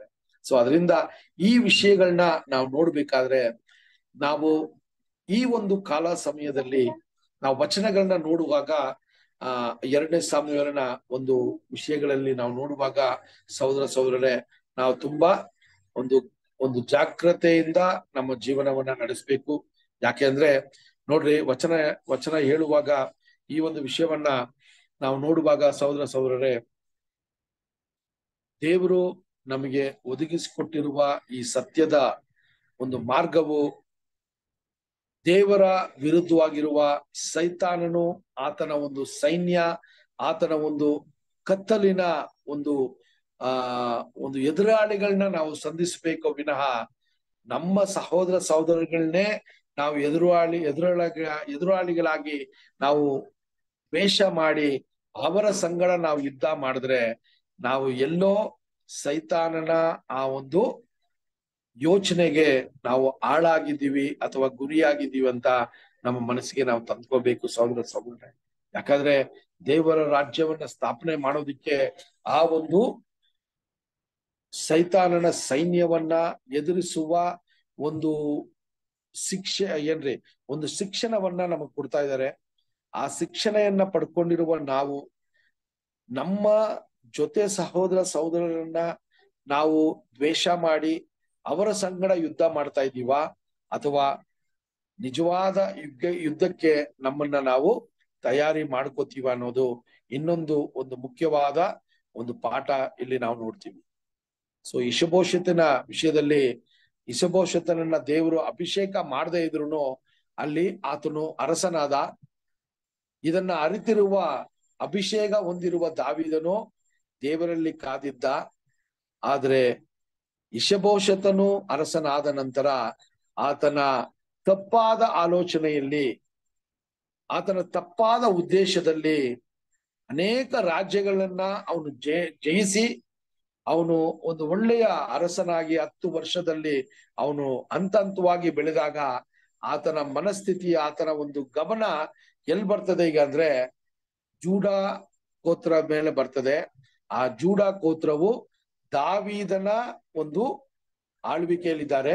ಅವ್ರನ್ನ ಈಗ ನಾನೇನ್ ಮಾಡ್ಬೇಕು, ನನ್ನ ವಶಕ್ಕೆ ಪಡ್ಕೋಬೇಕು ಅಂತ ಆತನಲ್ಲಿ ಒಂದು ತಪ್ಪಾದ ಒಂದು ವಿಷಯ ಆತನಲ್ಲಿ ಪ್ರಾರಂಭವಾಗಿದ್ದಕ್ಕೆ ಅವನೇ ಕಾರಣ. ಆತನ ಅಳಿವಿಗೂ ಆತನ ಒಂದು ಸೋಲುಗೂ ಆತನೇ ಕಾರಣ ಅಂತ ನೋಡಿ. ಸೊ ಅದರಿಂದ ಸಹೋದರ ಸಹೋದರರೇ, ಇಂಥ ವಿಷಯಗಳಲ್ಲಿ ನಮಗೆ ಅನೇಕ ಬುದ್ಧಿಪಾಠಗಳು ಈ ದಿನದಲ್ಲಿ ಸೌಲ ಜೀವನದಲ್ಲಿ ನೋಡಿದ್ವಿ.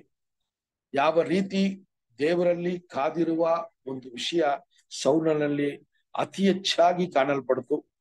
ಅದು ಮಾತ್ರವಲ್ಲ ಸಹೋದರ ಸಹೋದರರೇ, ಯಾವ ರೀತಿ ಬಾಧೆಗಳು ಕಷ್ಟಗಳು ಎಲ್ಲ ಬಂದ್ರು ಸೌಲನು ದೇವರ ಮಾತಿಗೆ ವಿಧೇಯನಾಗಿ ದೇವರ ಒಂದು ಪರಾಮರಿಕೆ, ದೇವರ ಒಂದು ಆಜ್ಞೆಗೋಸ್ಕರ ಒಂದೊಂದು ದಿನಾನು ಕಾದು, ಆ ಕಾದ ನಂತರ ದೇವರ ಒಂದು ಸಂದೇಶ, ದೇವರ ಒಂದು ಒಂದು ಪರಾಮರಿಕೆಯಲ್ಲಿ ಅವರು ಕೊಡುವ ಆದೇಶದ ಪ್ರಕಾರ ಅವನ ಜೀವನವನ್ನ ನಡೆಸ್ತಾನೆ. ಸೊ ನಾವು ಈ ಪಾಠಗಳಲ್ಲಿ ನೋಡ್ಬೇಕಾದ್ರೆ ನೂತನ ಸೃಷ್ಟಿಯಾಗಿ ಪ್ರಾರಂಭದಲ್ಲಿ ಬಂದಾಗ ಇನ್ನೂ ಲೋಕದ ಮನಸ್ಥಿತಿಯಲ್ಲಿ ನಾವು ಇರ್ತೀವಿ. ಹಂತ ಹಂತವಾಗಿ ಲೋಕದ ಮನಸ್ಥಿತಿಯನ್ನ ಬಿಡಬೇಕಾದ್ರೆ ಆ ಬಿಟ್ಟಿದೀವಿ ಅಂತ ನಮ್ಮ ಮನಸ್ಸಲ್ಲಿ ನಾವು ಯಾವಾಗ ಸ್ಪಷ್ಟಪಡಿಸ್ಕೋಬಹುದಂದ್ರೆ ನಮ್ಮ ಜೀವನದಲ್ಲಿ ಬರುವ ಅನುಭವದಲ್ಲಿ ನಮ್ಮ ಸ್ವಂತ ಚಿತ್ತದ ಪ್ರಕಾರನೇ ಯಾವಾಗ್ಲೂ ಇನ್ನ ನಿರ್ಧಾರಗಳನ್ನ ತಗೊಂಡು ನಮಗೆ ಬರುವಂತ ಅಪಮಾನ, ನಮಗೆ ಬರುವಂತ ದುಃಖ, ನಮಗೆ ಬರುವಂತ ಭಯದಲ್ಲಿ ನಾವು ನಿರ್ಧಾರಗಳು ತಗೋತಾ ಇದ್ರೆ ನಾವು ಇನ್ನ ಕ್ರಿಸ್ತನಲ್ಲಿ ಅಥವಾ ದೇವರಲ್ಲಿ ಕಾಯ್ತಾ ಇಲ್ಲ ಅನ್ನೋದೇ ನಮಗೆ ಸ್ಪಷ್ಟ ಆಗುವಂತ ವಿಷಯ. ಸೊ ಅದರಿಂದ ನಾವು ಪ್ರಾರ್ಥನೆ ಮಾಡಿ ನಮಗೆ ದೇವರು ಶಕ್ತಿಯನ್ನ ಕೊಟ್ಟು ದೇವರಲ್ಲಿ ಎಲ್ಲ ನಮ್ಮ ಜೀವನದಲ್ಲಿ ಚಿಕ್ಕ ನಿರ್ಧಾರ ಇರ್ಲಿ, ದೊಡ್ಡ ನಿರ್ಧಾರ ಇರ್ಲಿ, ಯಾವುದೇ ನಿರ್ಧಾರ ನಾವು ತಗೋಬೇಕಾದ್ರೂ ದೇವರ ಮುಂದೆ ಅದನ್ನ ಇಟ್ಟು ದೇವರ ನಿರ್ಧಾರಕ್ಕೆ ಕಾಯುವ ಒಂದು ದೇವ ಜನರಾಗಿ ಇರೋದಕ್ಕೆ ನಾವು ಒಂದೊಂದು ದಿನಾನು ಇದರ ಒಂದು ವಿಷಯದಲ್ಲಿ ನಾವು ಪ್ರಯತ್ನಗಳನ್ನ ಮಾಡೋಣ. ದೇವರು ಈ ವಾಕ್ಯಗಳನ್ನ ಆಶೀರ್ವದಿಸ್ಲಿ. ಮುಂದಿನ ಭಾಗವನ್ನ ದೇವರ ಚಿತ್ತ ಇದ್ರೆ ಬರುವಂತ ಶನಿವಾರದಲ್ಲಿ ನಾವು ಇದನ್ನ ಕಂಟಿನ್ಯೂ ಮಾಡೋಣ. ಸೊ ಅದರಿಂದ ಸಹೋದರ ಸಹೋದರರಿಗೆ ತಡವಾಗಿ ಪ್ರಾರಂಭವಾಯಿತು. ಅದಕ್ಕೆ ಫಸ್ಟ್ ಆಫ್ ಆಲ್ ವಿಷಯದ ನಾನು ಟ್ರಾವೆಲಿಂಗ್ ಅಲ್ಲಿ ಇದ್ದೆ, ಅದರಿಂದ ಸ್ವಲ್ಪ ಡಿಲೇ ಆಗೋಯ್ತು. ಸೊ ದೇವರು ಈ ದಿನದಲ್ಲಿ ಈ ವಾಕ್ಯಗಳನ್ನ ಆಶೀರ್ವದಿಸಿ ನಮ್ಮ ಒಂದು ಮನಸ್ಸಿಗೆ ಯಾವ ವಿಷಯಗಳು ನಮ್ಮಲ್ಲಿ ಕೊರತೆಯಾಗಿ ದೇವರಿಗೆ ಕಾಣಲ್ಪಡ್ತದೋ ಆ ವಿಷಯಗಳನ್ನ ಸರಿಪಡಿಸ್ಕೊಳ್ಳಕ್ಕೆ ನಮ್ಮ ಎಲ್ಲಾ ರೀತಿಯ ಪ್ರಯತ್ನಗಳನ್ನ ಮಾಡೋಣ. ಡೈಲಿ ನಾವು ಯಾವ ವಿಷಯ ದೇವರ ಒಂದು ಸತ್ಯ ವಾಕ್ಯಗಳನ್ನ ಕೇಳಿ ಅದರ ಪ್ರಕಾರ ನಡ್ಕೊಳ್ಳೋದಕ್ಕೆ ಒಂದೊಂದು ದಿನಾನು ನಮ್ಮ ಪ್ರಯತ್ನಗಳನ್ನ ಪಡೋಣ ಸಹೋದರ ಸಹೋದರರೇ. ಅದರಿಂದ ಈ ದಿನದಲ್ಲಿ ದೇವರು ಈ ವಾಕ್ಯಗಳನ್ನ ಆಶೀರ್ವದಿಸಿ ನಮಗೆ ಬೇಕಾಗಿರುವಂತ ಶಕ್ತಿ ಬಲನ್ನ ಕೊಟ್ಟು ನಮ್ಮ ವಿಶ್ವಾಸ ನಂಬಿಕೆಯನ್ನ ಹೆಚ್ಚಿಸಿ ಆತನಲ್ಲಿ ಕಾಯುವ ಒಂದು ಗುಣಗಳನ್ನ ನಾವು ಬೆಳೆಸ್ಕೊಂಡು ನಮಗೆ ವಿರೋಧವಾಗಿ ಬರೋರನ್ನ ಯಾವ ರೀತಿ ನಾವು ನಡೆಸ್ಬೇಕು, ಯಾವ ರೀತಿ ಪ್ರೀತಿಸಬೇಕು, ಯಾವ ರೀತಿ ಅವ್ರಿಗೆ ಯಾವುದೂ ಹಾನಿಕರ ಆದ್ರೂ ಅದರಲ್ಲಿ ಸಂತೋಷ ಪಡಬಾರ್ದು ಅನ್ನೋದು ನಾವು ನೋಡ್ತೀವಿ. ಅದೇ ರೀತಿಯಲ್ಲಿ ನಾವು ನಮ್ಮನ್ನ ದೇವರು ಒಂದು ಸ್ಥಾನಕ್ಕೆ ಕರ್ಕೊಂಡು ಹೋಗ್ಬೇಕು ಅಂತ ಅವರು ನಮ್ಗೆ ವಾಗ್ದಾನ ಮಾಡಿದ್ರು ಸಮಯ ದೇವರಿಂದ ಬರೋ ತನಕ ನಾವು ಆ ಉನ್ನತ ಸ್ಥಿತಿನ, ಆ ಉನ್ನತವಾದ ವಿಷಯಕ್ಕೆ ನಾವು ಪ್ರಯತ್ನಗಳನ್ನ ಮಾಡದೆ ದೇವರಲ್ಲಿ ಕಾದಿರೋದಕ್ಕೆ ದೇವರು ನಮಗೆ ಆತನ ಕೃಪೆ ತೋರಿಸ್ಲಿ, ಆತನ ಮನಸ್ಸನ್ನ ನಮಗೆ ಕೊಟ್ಟು ನಮ್ಮನ್ನ ಬದಲಾವಣೆ ಮಾಡ್ಲಿ ಅಂತ ಹೇಳುವ ಒಂದು ಪ್ರಾರ್ಥನೆ ಹೊಂದಿಗೆ ಈ ಒಂದು ವಿಷಯವನ್ನ ಮುಗಿಸೋಣ. ದೇವರು ಈ ವಾಕ್ಯಗಳನ್ನ ಆಶೀರ್ವದಿಸ್ಲಿ. ಸಹೋದರರು ಯಾರಾದ್ರೂ ಒಬ್ರು ಪ್ರಾರ್ಥನೆ ಮಾಡ್ತೀರಾ ಪ್ಲೀಸ್? Thank you brother.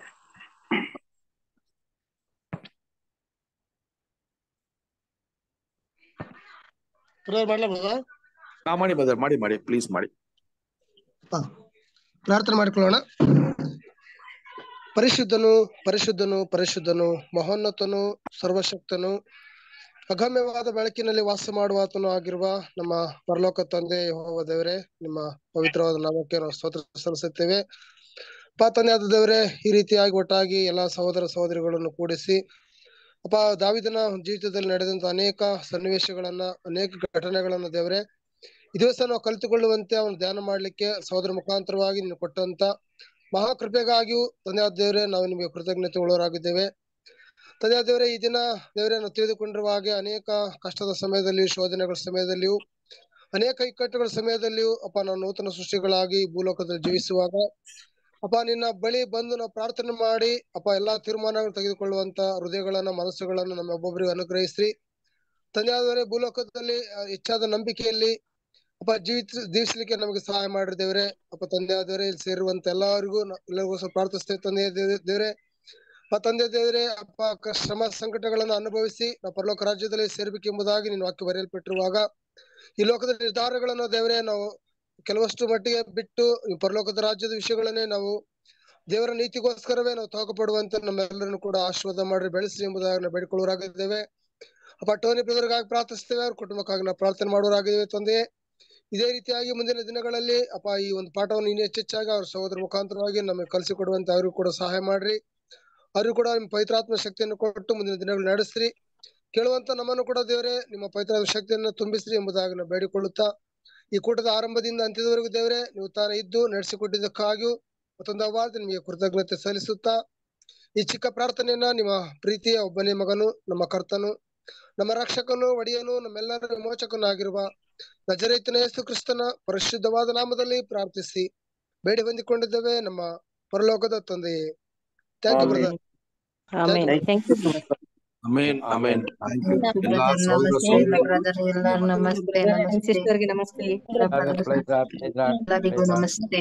ನಮಸ್ತೆ ಬ್ರದರ್, ಬ್ರದರ್ ಸಿಸ್ಟರ್ ನಮಸ್ತೆ.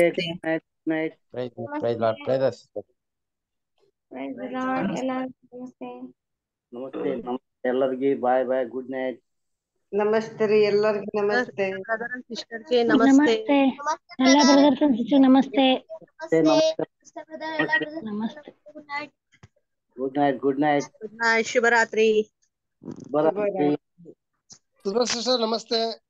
ನಮಸ್ತೆ ರವಿ ಬ್ರದರ್. ಮತ್ತೆ ನಮ್ಮ ಇದು ಗೋವಾ ಸಿಸ್ಟರ್ ನಮ್ದು ಯಾವ್ದು ಹೋದ್ರ ಹೊರಟಿದ್ರ ಅದ್ರ ತರುಣ್ ನಕ್ಕಲ್ ಹೋದ್ರ? ಇದಾರೆ ಬ್ರದರ್. ನಮಸ್ತೆ ನಮಸ್ತೆ ಬ್ರದರ್. ಹಾ ನಮಸ್ತೆ. ಊಟ ಮಾಡಿದ್ರ ಪೂಜೆ? ಏನಿಲ್ಲ, ಊಟ ಇಲ್ಲ ಬ್ರದರ್, ಇಲ್ಲ ಬ್ರದರ್. ವಾಕ್ಯದ ಊಟ ಆಯ್ತಲ್ ಬಿಡು, ಆಮೇಲೆ ಮಾಡೋಣ ನಿಧಾನಕ್ಕೆ. ಹಾ ಬ್ರದರ್, ಈಗ ಮಾಡ್ಬೇಕು ಬ್ರದರ್. ಆಯ್ತು ಸಿಸ್ಟರ್, ಸಂತೋಷ. ಊಟ ಮಾಡ್ರಿ. Thank you. Thank you. ರೇಷ್ಮೆ ಸಿಸ್ಟರ್ ಅವ ನಮಸ್ತೆ.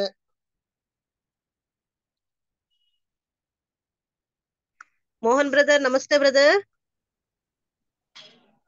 ನಮಸ್ತೆ ಸರ್. ನಮಸ್ತೆ ಸಿಸ್ಟರ್. ಬನ್ನಿ ಬ್ರದರ್ ನಾಳೆ. ಬರ್ತೀನಿ sir. Okay brother, thank you. Sister Mohan brother ಯಾವರು ಸ್ವಂತ? ಕೆಂಗೇರಿ ಬ್ರದರ್. ಬ್ಯಾಂಗ್ಳೂರು. ಬೆಂಗಳೂರಾ? ಹೌದು ಬ್ರದರ್. Thank you. ಪ್ರೇಯರ್ ಚೆನ್ನಾಗಿತ್ತು. ದೇವ್ರ ತನ್ನ ಪವಿತ್ರಾತ್ಮ ಪ್ರೇಯರ್ ಮಾಡಕ್ಕೆ ಆಶೀರ್ವಾದ ಕೊಟ್ಟಿದ್ದಾರೆ. ತುಂಬಾ ಚೆನ್ನಾಗಿತ್ತು ಪ್ರೇಯರು. ಇಲ್ಲ ದೇವ್ರ ಸಿಗ್ತದ.